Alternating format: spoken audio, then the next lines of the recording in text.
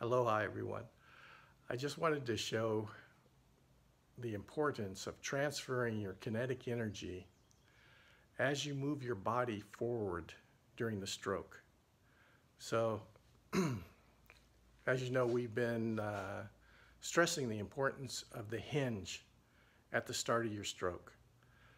How that is important is that you're transferring the energy from your upper body mass as it moves forward, as well as you swing your arm forward with the paddle. You're transferring that energy, that kinetic energy, into the canoe, and it aids the canoe in going forward. But there are certain things that you can do that will dampen that effect. And so I hope to show that to you today. I made a skateboard canoe simulator.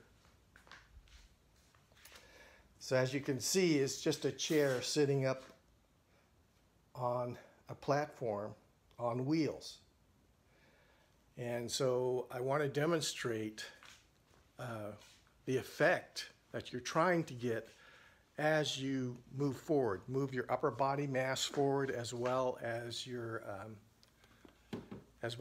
paddle and your paddle arm.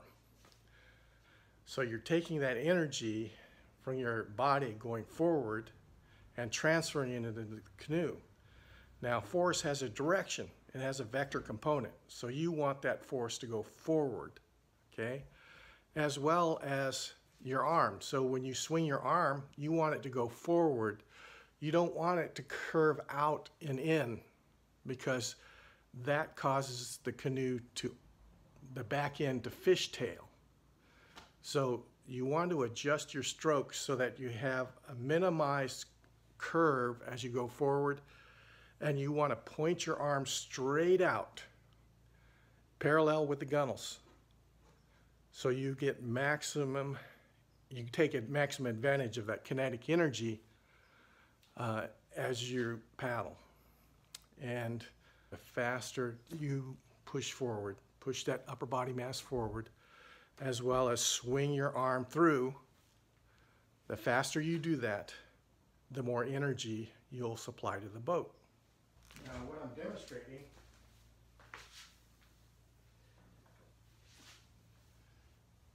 is the transfer of energy. Now these wheels can go this way as well as that way. They can go in any direction. And the object is to make the wheels go forward, okay? Now, you start from the release position. You're sitting up straight, and as you go forward, you're swinging through, you're pushing your upper body mass forward, and your center of gravity of that upper body mass is somewhere around here, and you're pushing it forward as fast as you can, okay? But you don't want to push that energy down into the boat. You want to push it forward, okay? Now, the other thing you want to do is you want to swing your paddle forward. Now, if you swing it this way, you're going to see that there's action, where I'm fishtailing towards you. So, in order to maximize the energy transfer straight ahead, you want to take that swing out of your stroke. You want to dampen that as much as possible and go straight forward, okay? Go straight forward. Straight forward.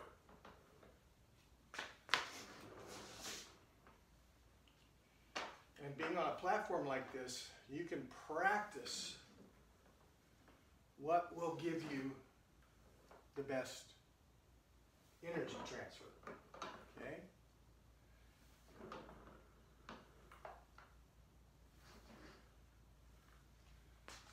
The other thing I'd like to demonstrate is that when you're sitting in the canoe, you usually have one foot back and on the other foot is forward, and you want to put your weight, transfer that weight and energy into your foot, pushing the canoe forward, okay? So one of the things I'd like to demonstrate in this direction is the rotation of your hands. So when you come forward, you're coming up and over, okay? So coming up and rotating to the 12 o'clock position, okay? Where your hands are stacked, okay? So on the other side, it's swinging from the opposite direction. So you're coming from this direction, rotating that, stacking over your hands, okay? So it's swinging forward, pushing, your arms are straight, okay?